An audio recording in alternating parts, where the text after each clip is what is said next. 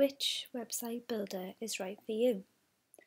So you've decided you want your own website, and now you're realising just how many different tools there are available to help you get started. So it can be a bit overwhelming at first, and these tools are called content management systems, or CMS. Now each of these allows you to create, publish and manage digital content, but how do you decide which one is right for you? So if you want a free website that can be launched quickly, you might want to take a look at something like Wix or WordPress.com.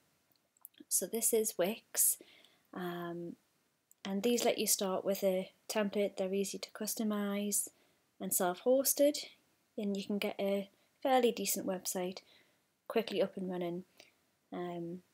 It's a good place to start if you've never had one, and you're literally at the very bottom end of the sort of budget scale. If I just click back here, you can see these are the Wix packages. So you're going to be paying at least $3 a month, and that really just sort of covers your host and storage space with Wix in itself. And you can see as you want to add more features, you can pay more for those as time goes on. And this is WordPress.com. Now you might have heard of WordPress because it does power quite a lot of internet websites now. There's so much involved in WordPress websites that they're a great place to start. And one of the benefits, I must say, is that if you start on WordPress.com and later decide that you've grown out of the sort of cheap end of the scale, you can pay to manoeuvre up like the other website Wix.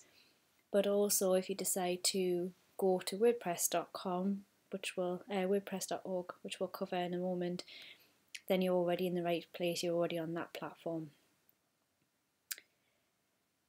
So another option is, if you're willing to pay a little bit more, looking maybe for something a little more artistic or visual, still want a quick launch to get it live, Squarespace might be the answer. It's got beautiful templates, it's self-hosted and it's easy to customise. Plus they offer great 24-hour support as well. Oftentimes you'll see photographers or lifestyle bloggers sort of using Squarespace for that reason. And their pricing is slightly a bit more starting point here, $10 a month, but again, a lot of times you could just pay that for hosting alone. So the fact you get all these features as well, it's a great starting point. Again, if you're just looking at quickly popping up like a portfolio online or something like that, they've got loads of template options available. Let's say you really want to create a design that stands out, so something like Webflow may be your answer. It's a sort of new kid on the block compared to some of the platforms, but it has been going for some years. And imagine sort of creating something in Photoshop that's pretty much exactly what you're doing, but on the website itself. And behind the scenes, it's creating all the code ready to put it live online for you. So they now offer self-hosting, and you can obviously tweak and refine that as you go. It is slightly more geared towards sort of designers and agency types, and that's where their kind of plans come in from. For those who were like web designers who didn't know how to code, it was a great place for them to make a start. But it can get a little bit overwhelming with all the tools and configuration options as well.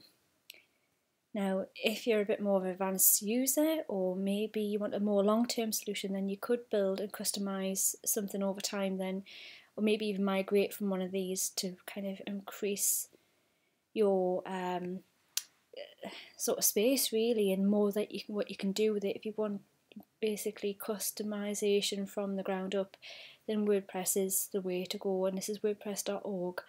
Now this means that this software is downloaded and then uploaded onto your hosting, and you would usually hire a web developer or designer to help you with that, or even build the website for you on your behalf. You get loads of integrations with the plugins and theme options, from free to paid, to again building it from scratch or designing it from scratch. And you can integrate things like your mail service providers and analytics and much more.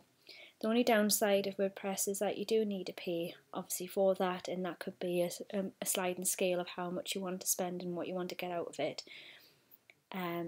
but this is usually used for a lot of in-house agencies. You will use this if you go with them. A lot of large, powerful websites are run on WordPress also. And finally, if you're thinking about selling products, cannot recommend Shopify more enough. You can do e-commerce on all the other platforms, but Shopify is built with just pure e-commerce in mind from the ground up. So yeah, it's the easiest option, and it's optimized for end to end for you to start selling. Now, if I just flick back here, their basic package starts at $29. That includes hosting. It also includes the fees for merchant selling, so that's already set up for you. You don't have to faff on with adding things like PayPal, unless you want to, of course. And again, they have free themes, they have paid themes. You can pay a developer to do something really extravagant. Top brands are running on Shopify, and it's very scalable. So if you start adding more products, more sort of SKUs, etc., you can go up the scale as well.